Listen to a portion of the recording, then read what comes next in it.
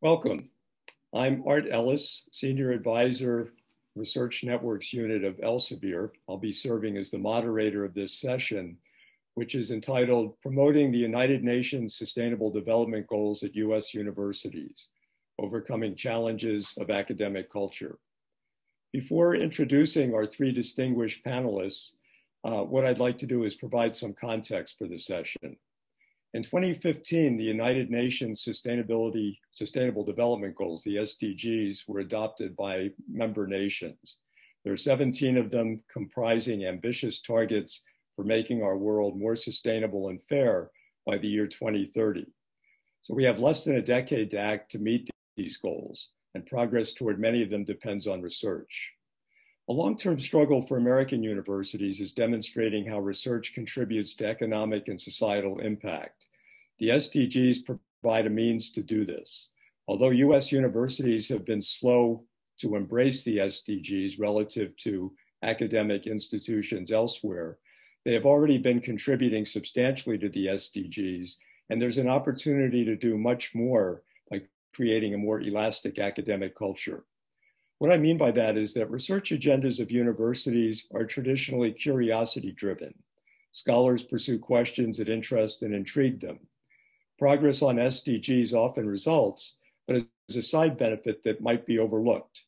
Some universities are now experimenting with a complementary model that involves a change in academic culture.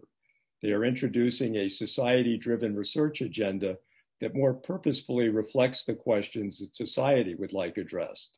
In other words, a campus might articulate and support an emphasis on research areas that are identified by input from regional community members and organizations. This can complement a curiosity-driven research agenda and has the advantage of more directly linking research to economic and societal impact. Let me go and show my first slide. And what I have on this slide, if it's up on the screen, on the left-hand side are the 17 icons for the SDGs. And for example, in the first row, SDG number 1, no poverty, number 2, zero hunger, number 3, good health and well-being. Certainly one way that a campus, as is shown in this example, can demonstrate their contributions is simply by counting articles that contribute to these SDGs. And you see that in the bar chart here, with in this particular case, SDG number 3, good health and well-being, having the most number of scholarly outputs, publications, and other forms. You can also, as a crude proxy for impact, look at how often these publications in the SDG were cited globally, and the global average for each of them is taken to be 1.0, and the orange dots show the value within the campus and within the SDG relative to that 1.0.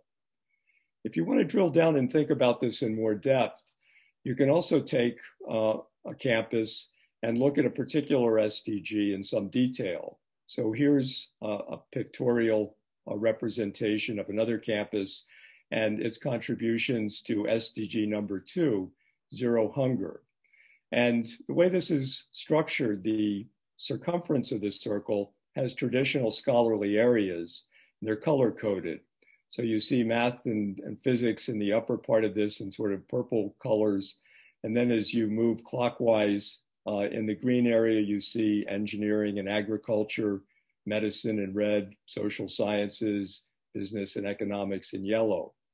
And the interior shows the clusters of articles that are obtained by keywords and queries of the bibliometric databases that exist that enable you to see that, for example, the red cluster represents a lot of articles that this campus is contributing in something like studies of malnutrition.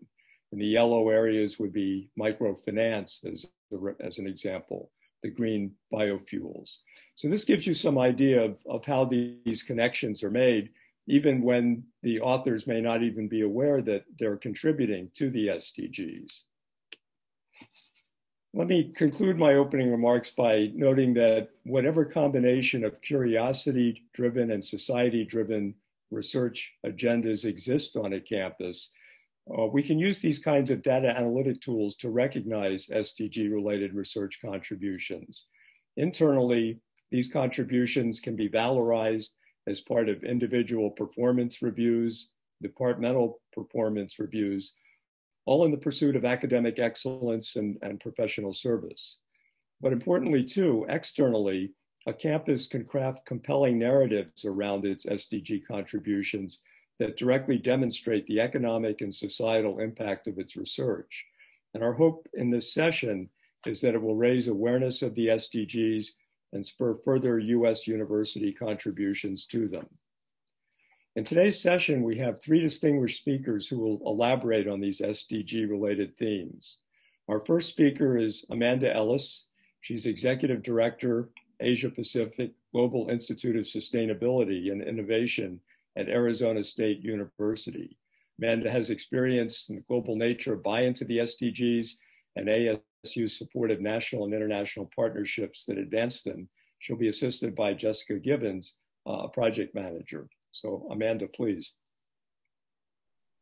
Thank you so much, Art. And I really was so taken by your reference to society-inspired work. And so for me, having been ambassador to the United Nations at the time when the SDGs were being negotiated, it was wonderful for me to arrive at ASU and see that there was already such a strong tradition of youth-inspired, society-inspired approaches. Wanting to talk just a little bit about a brand new initiative which now houses the Global Institute of Sustainability, and that is the Julianne Wrigley Global Futures Laboratory at ASU, and you can see the brand new building here. The idea is that we can shape tomorrow today through using the SDGs as a lens. And you can see here 5 different spaces, from the learning and discovery space, solutions, which universities often focus on, but also networks and engagement, which is my real area of focus. And within that, you can see 14 different focal areas from quite different disciplines, all now working together using the Sustainable Development Goal map as a rubric to work together across disciplines. Elsevier and the research that it has done around the SDGs globally has been a real prompt for us at ASU, and we're thrilled to be #1 in the US for impact in the Times Higher Education rankings on the Sustainable Development Goals and in the top 10 globally. It's really helped us to shape the narrative and a common language across the university. I think you mentioned the words compelling narrative, Art, and I think that sums up for us very much the engagement right across the university, including student-led initiatives like our SDG change makers. So we have a cross-university task force, which I am thrilled to co-chair with the Dean and Director General of Thunderbird, Dr. Sanjeev Kagram, who also has been very involved in the United Nations in the past. And the role of this task force is to bring experts from right across the university, including students, staff, and faculty, to think about how are we engaging in the Sustainable Development Goals in 3 ways.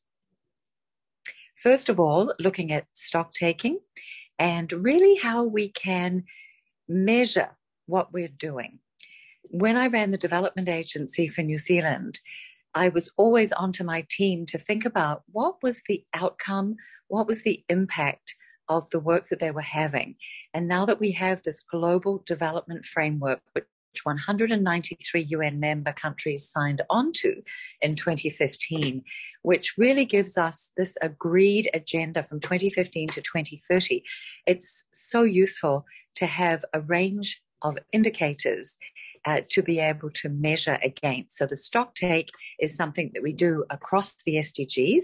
Second of all, looking at global partnerships for SDGs where we really take a deep dive at ASU, and I'll be telling you about some of my favorites. And finally, looking beyond 2030, how can we influence future thinking?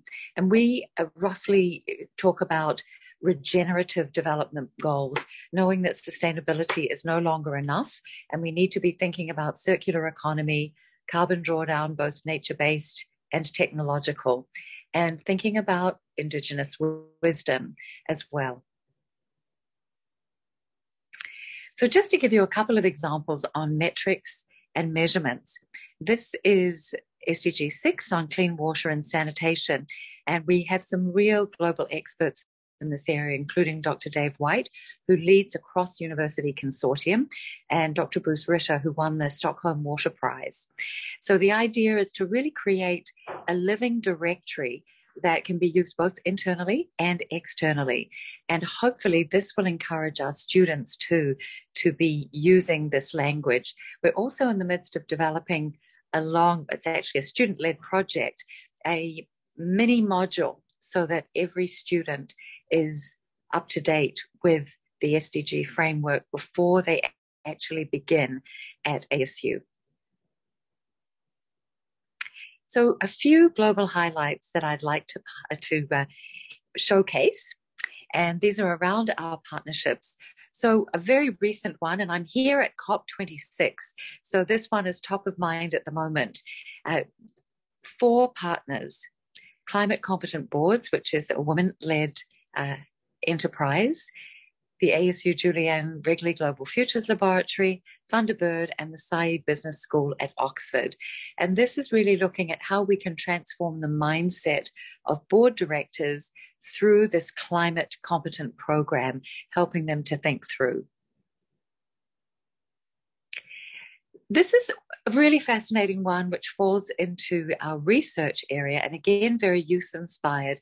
So Dr. Jessie Senko was working with local fisher communities in the Philippines to help reduce bycatch, and it came up with a new invention of solar lamps on fishing nets instead of the usual battery-powered, which often end up being tossed into the ocean. And this has really been a twofer, both looking at renewable energy, SDG 7, and then also looking to protect this bycatch of species. And it has had the offshoot of sustainable production and consumption, SDG 12 as well, in that now fishers have to go less far and fish for less time and have lower bycatch as well. So it's really been a win-win-win through looking at that rubric across the SDGs. This is one that I know will be of great interest to our IT experts and librarians, Solar Spell, a solar-powered educational learning library for the more than 1 billion people who don't have access to the internet. And here, this is led by Dr. Laura Hossman in the School for the Future of Innovation in Society. And this tiny solar-powered library actually has specially curated materials for the island community or refugee community. And that way, our librarians are very engaged in creating materials that are totally tailored for the community. And then the solar-powered library allows access for a global partnership with the Peace Corps to then work with local teachers and Peace Corps volunteers so that students can all access through a solar hotspot this material. And now our mechanical trees, SDG 13, I'm at COP, and there are now 4 big companies globally, and ours is one called Carbon Collect, that are working with carbon drawdown technology. And you can see here an example of a mechanical tree that Dr. Klaus Lochner is working on. I was just presenting this afternoon on sea level rise and the Pacific Islands, and it just reminds us how central climate is, SDG 13 is, to everything, given the urgency of the situation right now. We have a global partnership also with Starbucks. Every Starbucks barista goes through a training program called the Greener Apron. And every Starbucks barista has the opportunity to finish for free a college degree at ASU. So there's a very strong youth-inspired educational component. And we are now working with Starbucks to become people and planet positive by 2025. So there's a big research component in this now too. This is my favorite. So working with the World Bank, who have come up with a beautiful set of summaries for every country. And I would like to do a little pop quiz. How many countries in the world have yet reached full gender equality? The answer is 0. And there's only 10 that even have it under the law. So Women, Business and the Law program at the World Bank summarizes this across a woman's life cycle. And our students have used an AI tech mechanism to enable this map, and we encourage you to visit it. You can click on any country and get a summary of the laws that need to be changed to meet commitments under SDG 5, gender equality. And we are going to race through the last couple of slides in our remaining time. So this gives you an idea of the training for parliamentarians that links all of this work together. So the technical work at the World Bank, our students, and then working with the Interparliamentary Union and a range of other parliamentary groups like the Commonwealth to then bring together all of these groups for positive change. And you can see there the array of partners. And as we finish up, just leaving you with the thought of how important global partnerships are for really being able to have universities integrate the SDGs in a use-inspired way. Thank you so much, Art. Thank you, Robin. Excuse me, thank you, Amanda. Our next speaker is Robin. Robin Kear. Robin is Liaison Librarian of the University of Pittsburgh Libraries and Faculty Senate President of the University of Pittsburgh.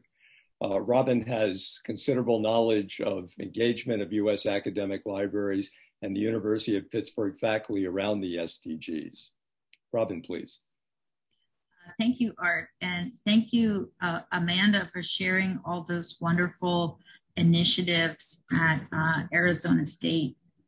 So many great things going on. And I'm here to talk a little bit about how academic libraries can contribute by both supporting faculty and working with researchers on their campuses through various ways. So the three main areas that I want to talk about in relation to academic libraries, helping, the research communities, but also maybe others in their immediate communities, providing access to research and data, supporting campus sustainability efforts, and also working through teaching and research agendas and how to make those rewarded, right? So many of the things that you've already seen, how to make that rewarded in the promotion and tenure process. My first area, access to research and data, really relates to two of the SDGs, SDG 4, ensuring inclusive and equitable quality education, promoting lifelong learning and for all. And also SDG 16, which is promoting peaceful and inclusive societies for sustainable development and providing access to justice and inclusive institutions at all levels. Also, this area can benefit from access to research and data for awareness and discussion, for transparent reporting on government-funded projects, and also a sub-goal there, access to research and data for training and skill development. And libraries can certainly help provide that. And there are two ways that I want to talk about that libraries really support this, is by advancing open access on their campuses and working with faculty and researchers when they publish materials to make them aware of author agreements and how to make first drafts final drafts before publication, negotiating that in to author agreements to make that accessible, advocating for gold and green open access to research materials at the university, promoting the use of libraries often have institutional repositories, especially in the United States and Europe, that, and recommending some to build one if they don't have one, right, at academic libraries. So where researchers and faculties work in sort of different formats, but most usually through articles, make those available in their institutional repository. So at our university, we have a scholarly communications librarian who works specifically on these issues, and there's a team that works on open access and sharing information about copyright. The second way that academic libraries can help support the SDGs specifically are advancing open educational resources too. We have librarians here also that support these initiatives. We have provost level initiatives, funding reviews. We have an open education librarian. So, this is different from open access in that you are trying to create educational materials that can be used by others, whether that's creating an open textbook or with your expertise, or creating different media as well. The second main area that I want to touch on here is supporting campus sustainability efforts. Libraries can really work with those offices. And of course, it sounds like, we've heard of one that all these sustainable efforts are really strong. And I hope the libraries are working with you too. On my campus, with sustainability, supporting and becoming active in those efforts is important.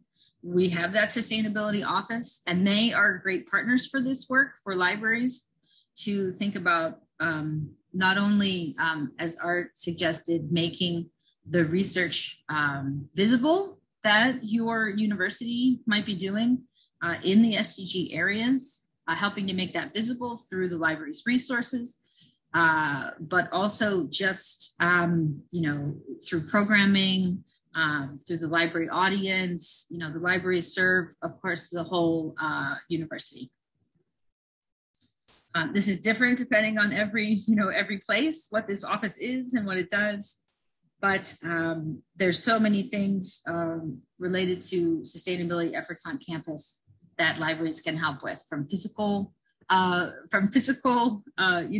containers in spaces to working more on the research-oriented activities.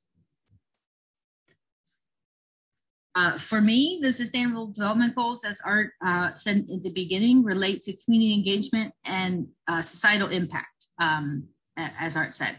So our university is in an urban environment, so they are often working together with city leadership and of the city of Pittsburgh, and even neighborhoods and other universities to advance commitment, right, to efforts of the SDGs. And here's an example of our provost talking 2 years ago at the UN General Assembly Forum. So the urban campus also provides different kinds of research opportunities for community engagement that can really help with local SDG efforts. The third area I want to talk about here are teaching and research agendas. So this is one of the strongest ways that libraries can contribute by integrating SDGs into work that librarians do, but also thinking about faculty and how to make that beneficial. So one thing that I want to talk about here are efforts to add community outreach and diversity, equity, and inclusion work into tenure and promotion requirements. And what does that look like when work like that is rewarded not only for research, but also just on its own, right? Community outreach as a value, sort of in addition to what research outputs there might be, or what the service component might be. So what does that look like? And how do we make that work of elevating these two areas in tenure and promotion how can we relate that to SDGs, community outreach, and how to make these goals something that faculty are doing because it helps them to be successful, right? It helps them to become promotable. As president of our faculty senate, I'm insisting in these efforts with our provost office for the University of Pittsburgh faculty. Also, librarians specifically can help with curriculum integration by mainstreaming education on SDGs, using these in teaching research concepts. Librarians are often talking to students about information concepts, critical thinking, and how to do research. Of course, supporting faculty when they're doing this for their own work. And then also, involving students too. There's a report there that comes from a Sustainable Development Network for universities, accelerating education for SDGs in universities. So groups that I've been involved with, this first group that I think libraries should keep an eye on related to the SDGs, the American Library Association UN SDG Task Force. We worked for a year on elevating awareness among libraries nationally in the US. Also a library group called OCLC Global Research Council focused on the SDGs for a year, and also that sustainable group that I mentioned for universities. So one last thing that I want to share are from that American Library Association Task Force chart, thinking about how specifically charts that can raise awareness for libraries on their campuses and how the research of their faculty support the Sustainable Development Goals. So this is something that's available for others to adapt and use and to use on their own. Okay, so thank you. That's all I have for now, Art. Thank you, Robin. And our final speaker is Debra Rowe. Debra is president of the U.S. Partnership for Education for Sustainable Development. She has deep knowledge of the role of professional organizations in supporting SDGs, as well as of many other stakeholder groups. Debra, please. I am so glad to be here with you today. This is just great. I look forward to the conversation and most importantly, to the actions that are going to occur. So I want to start with sharing some sites for you and explain that everything I'm going to share, you're going to see a link to uspartnership.org afterwards, but it's a simple one, uspartnership.org. Just go to the higher ed resources and there are links there to the rest of this. So at the U.S. Partnership for Education for Sustainable Development, we've been working on how do we integrate sustainable development into all the different areas of higher education for 17 years. And we've had wonderful partners who have really helped us to see where the gaping holes are, and we still have many gaping holes, and what we can do to fill those in quickly, because we have a very short timeline to prevent massive and unnecessary human suffering, to help stabilize climate, so then we can solve these other SDGs in an era that we're not in the middle of crises all the time. So climate is very urgent. And of course, all the sustainable development goals are very important. So one of the things we've heard is a lot of students and a lot of community people want to work in the field of green and sustainability, but they don't know what those jobs and career pathways are. So, I don't know, 5 years ago, we had a front page article on Career Convergence magazine, which is an academic advisors association, career advisors association. And what are those green and sustainability jobs and how can people get them? So we've got like 2,000 new degrees now in the US around this topic. And then students get out and they look for job descriptions that say sustainability. And then they're discouraged because there's a lot of competition and people who are more experienced than they are because they've just gotten out of school. So we let them know that there's multiple pathways on how to get a green and sustainability job. And it's important that we share this information with them. Dare I say that our career centers could do a much better job of this? and that lots of times students do come to the libraries to try to figure this out.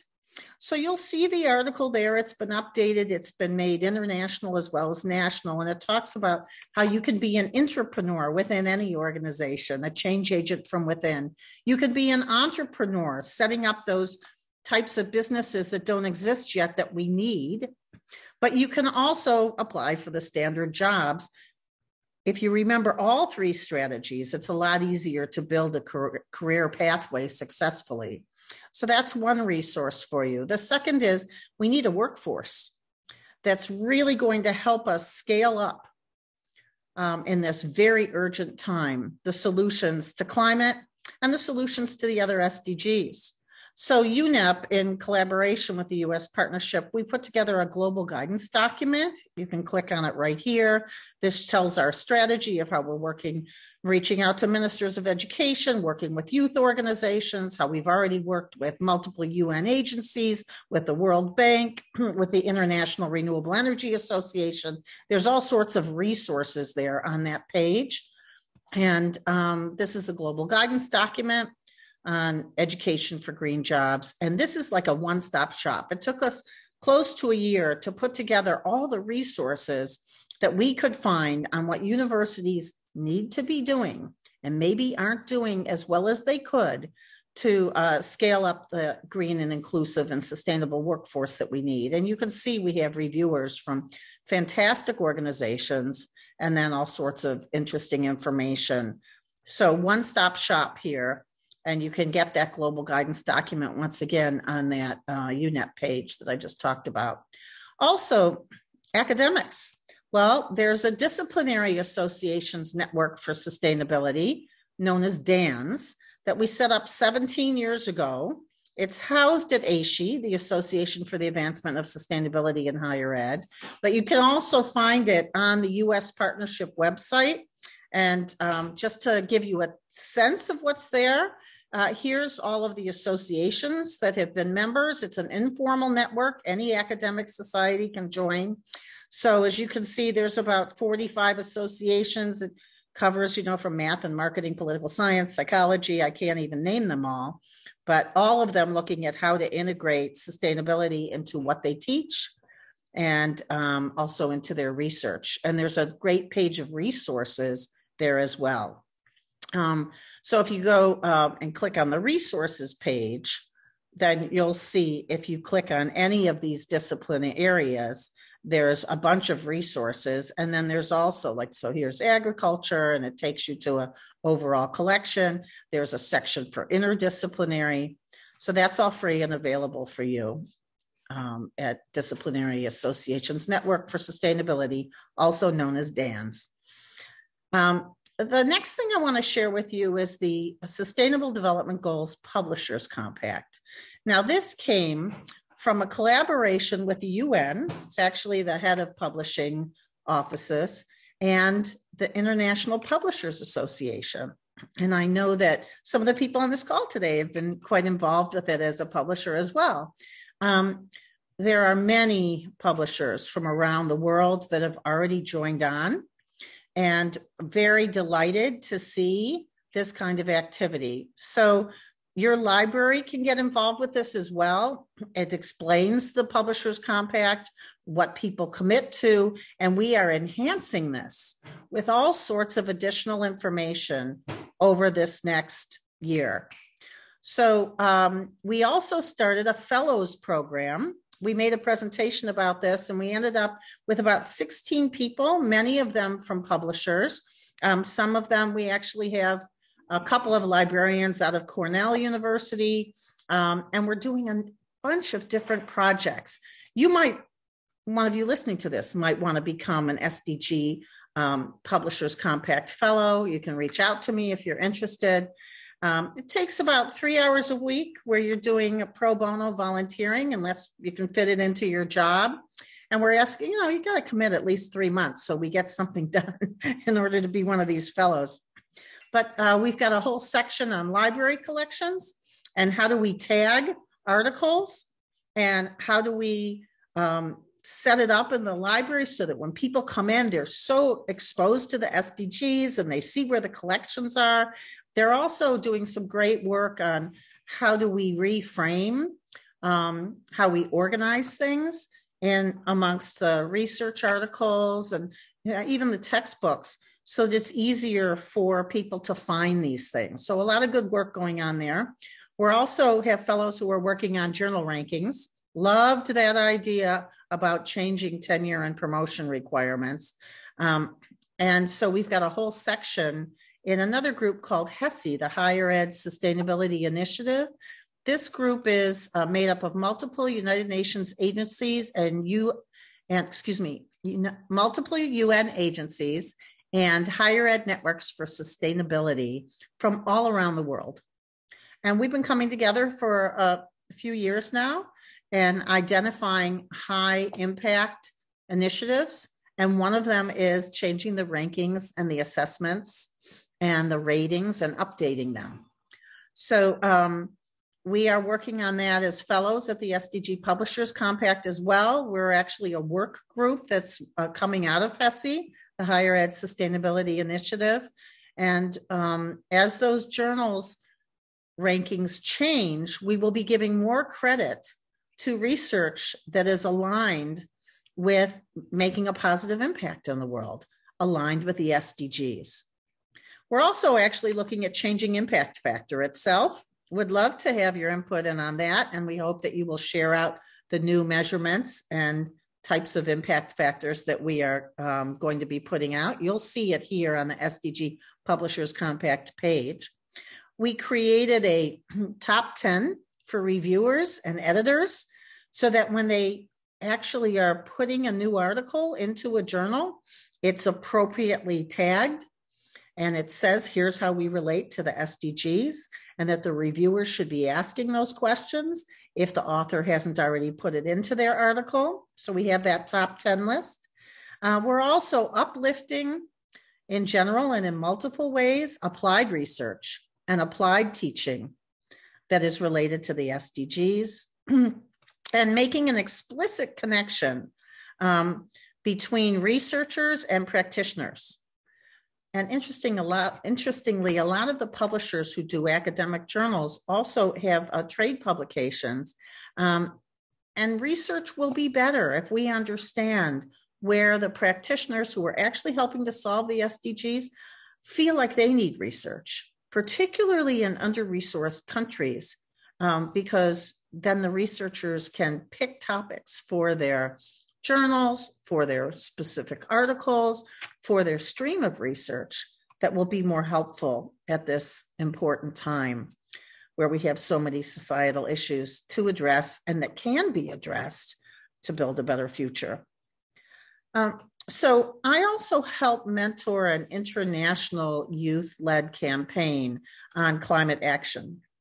And many of the youth express that they just don't sleep that well at night because they are so worried about the climate crisis, and they don't see the adults changing enough. They don't see them acting like it's a crisis, and they're not meeting the targets that we need in our last few years opportunity to stabilize climate and prevent this massive, really massive human suffering. The latest Princeton study showing that it looks like 3 billion people aren't going to be able to be outside where they live because of the climate and what the human body needs to be able to be in an environment, and it won't be safe for them. So we've really got to act like it's a crisis and take action appropriately. And of course, where do you go when you need new information? The libraries will be so key.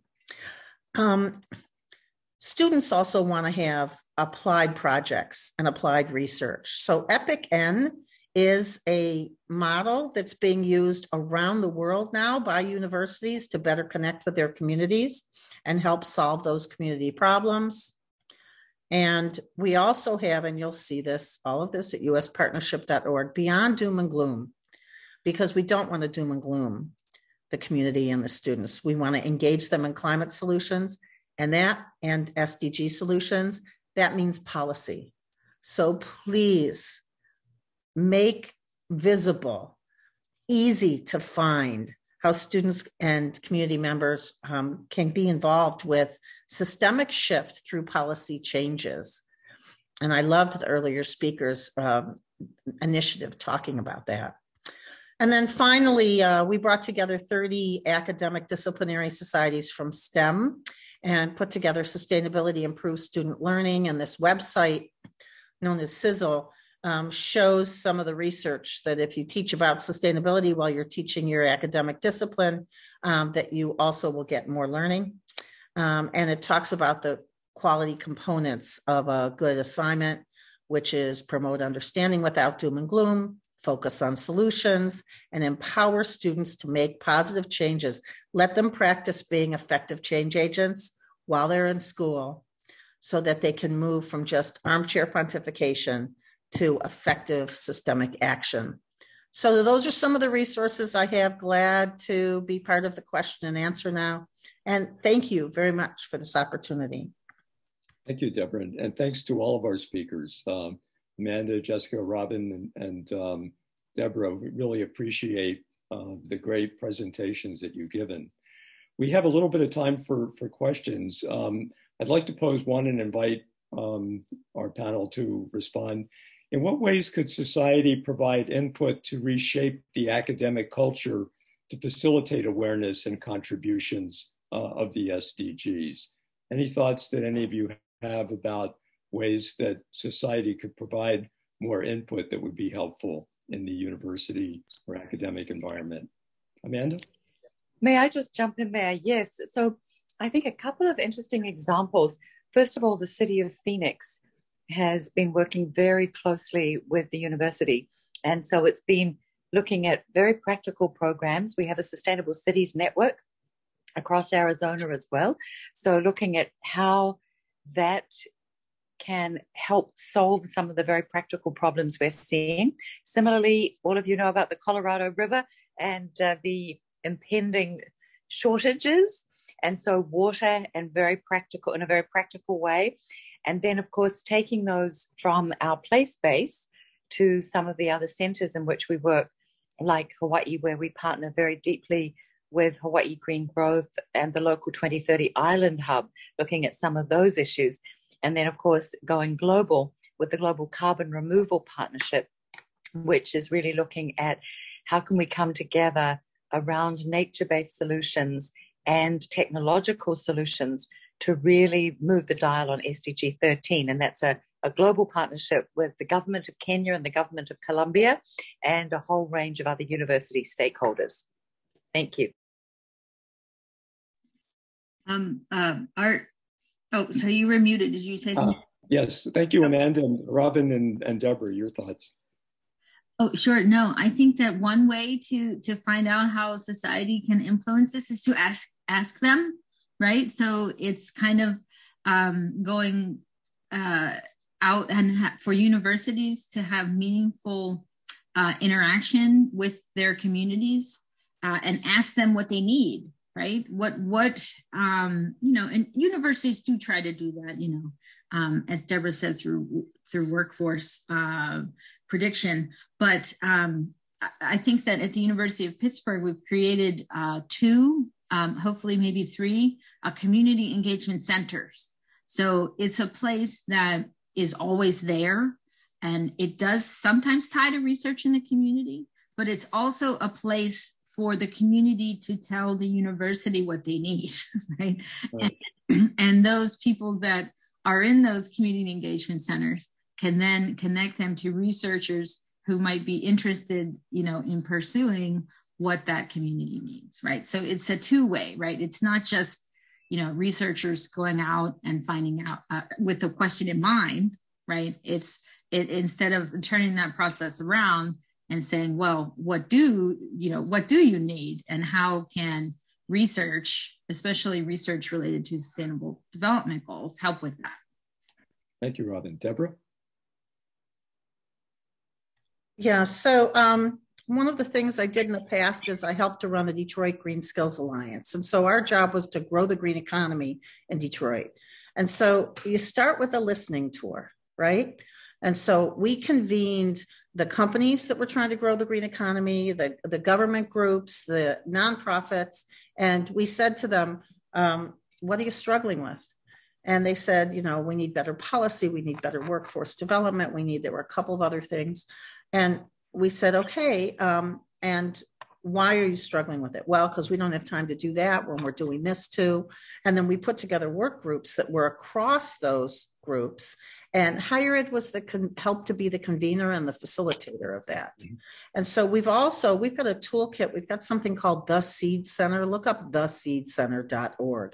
This is a site that we put together for all the community colleges in the country, but we have found that it's very useful to universities as well. It's got over 900 vetted resources on innovative partnerships, as well as skills and competencies and career pathways in areas like solar and wind and green building and energy efficiency and sustainable ag and sustainability education in general.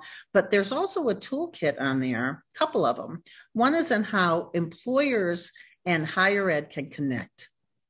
We don't do a great job of that. If you're an Accenture or you're an Apple, you know how to get on campus and do those interviews and get the students.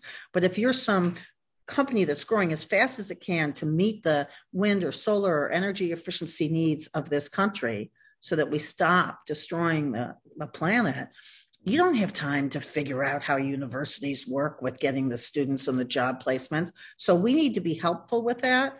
Anyway, at the seedcenter.org, under toolkits, under resources, you'll see that bite size helping employers. We also did a webinar with the World Bank on this on an international level. It's not just a US problem. So there's that.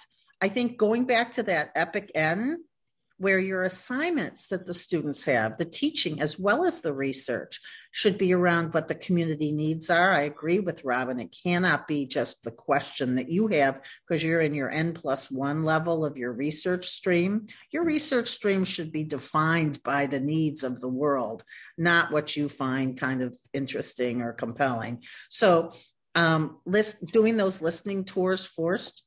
And also there's a toolkit at theseedcenter.org on how higher education can be a convener so that you can create a climate action plan. Don't just make a plan, also do an implementation and then a formative and ongoing evaluation for continuous improvement.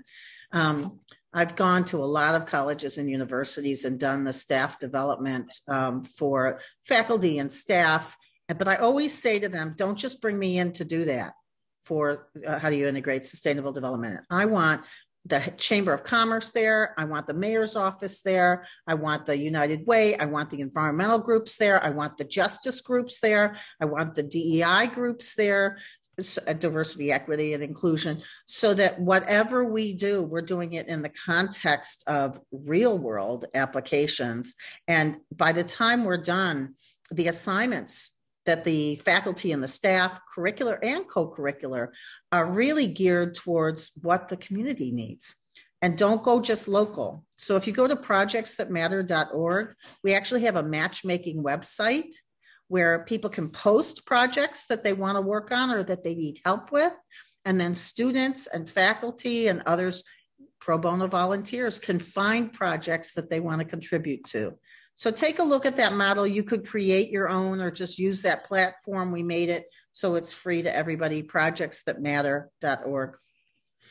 Thank you, Debra. And one other suggestion that I know some of the universities have begun to employ is that they will occasionally, for example, for promotion and tenure cases, have somebody from society who's knowledgeable about a project that the individual is working on be part of that discussion and deliberation.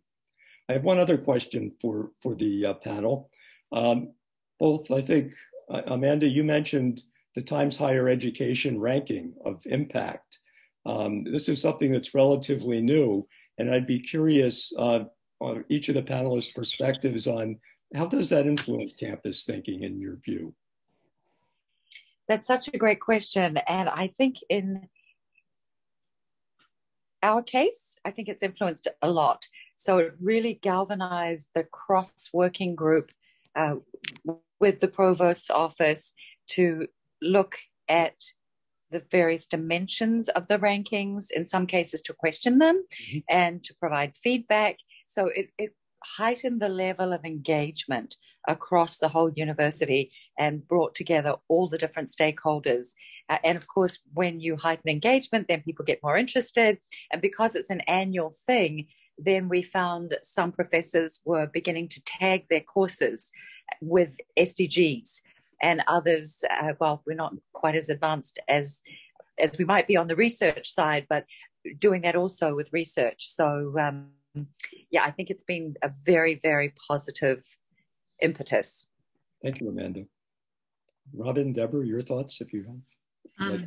Yeah, no, I find that administrators pay very close attention to any kind of rankings and the inputs into those rankings. And sometimes that is done in invisible ways, right? Universities try to influence rankings in ways that you don't see. But then in this case, I think that a ranking that includes success in sustainable areas would, I think, be something that is promoted through sort of sustainability office like we have, or other areas, or through the provost office as something that is important, not just for the ranking, but for society at large, as we've been discussing, and improving the world's problems, right? And if the ranking helps to get universities there, then great. I mean, that's if that helps, every little bit helps with this. So. And I think that being able to say that, as Amanda has said, they're number one in the U.S. That's quite an accomplishment, And I'm sure other universities would like to say the same thing. Number one in that impact, that part of the ranking. So I think they're influential. Thank you, Robin. Debra, any thoughts you'd like to add? So we have a work group called Ranking Assessments and Ratings at the Higher Ed Sustainability Initiative, and Duncan Ross from Times Higher Ed is on that group. I was in a meeting with him this morning, and I'm pleased to see the direction that that's going. I think we've got some other rankings that really need to be changed. I think that FT50 is a real problem. I remember when I got out with my PhD in business, and I looked at what were considered the top ranked journals, and I'm like, this isn't where I want to publish. I've already, owned a solar company. I've already been working on climate all this time. And you're telling me I've got to go into those journals to go to the top schools? But those journals aren't relevant to these very urgent issues. And it is time for changes in some of those rankings. And we all can work together to push on that. What do you highlight? Some of them, you get ranked higher if you're a bad article. And so there's been lots of citations of your article because it's bad. I mean, this is just not even logical.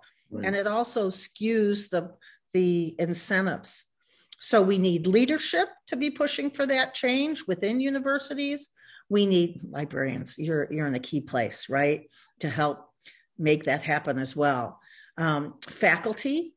Students, of course, can always be pushing, and they do, but we need to listen to them.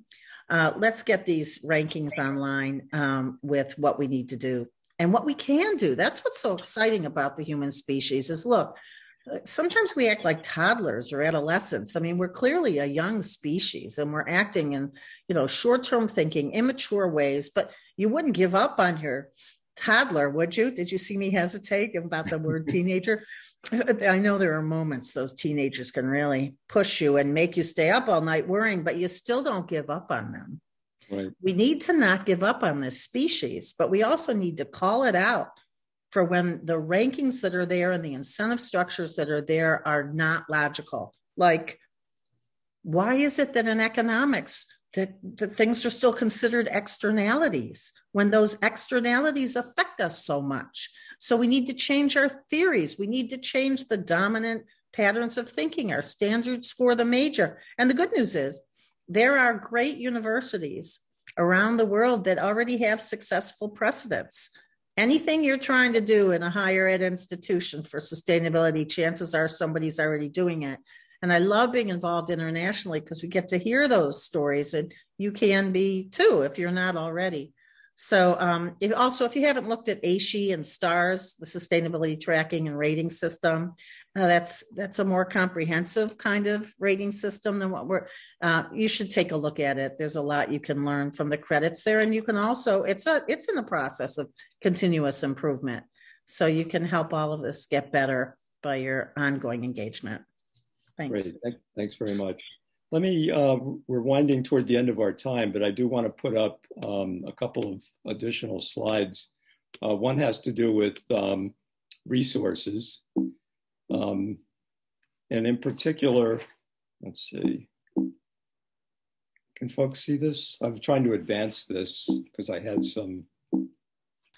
No, it's staying on that first one of UN SDGs and the campus map. Yeah, let me. There we go. Can you see resources now? Share it again. Yeah, sharing.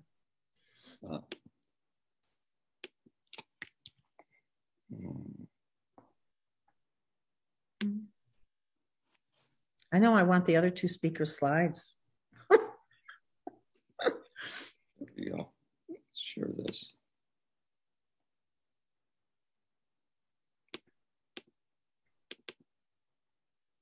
There we go. Okay. So you've heard from our panelists a number of websites already, and these are some others that had previously been contributed. So we certainly invite you to take a look at these to get more information about the SDGs. And also Can you make that a little bigger, Art? Can you? Yeah. Let's see. So that, that size thing on the bottom. There we go. Beautiful. Yeah. So these again provide some additional information on the SDGs. And then for viewers, attendees, if you have comments, if you'd like additional information, please feel free to contact me at this email address. Be happy to consult with the panelists as needed and to get you whatever information that you seek. So let me conclude by again thanking Amanda, Jessica, Robin, and Debra for their excellent contributions. Also, we're grateful to Gwen Evans, the Vice President, Global Library Relations at Elsevier, and Zoe Geneva, Communications and Engagement Manager at Elsevier, for their technical support for today's panel. And finally, we thank you, the attendees, for your interest and look forward to hearing from you. Enjoy the rest of your day. Thank you for inviting me. Thank you, everybody. Thank you, Art.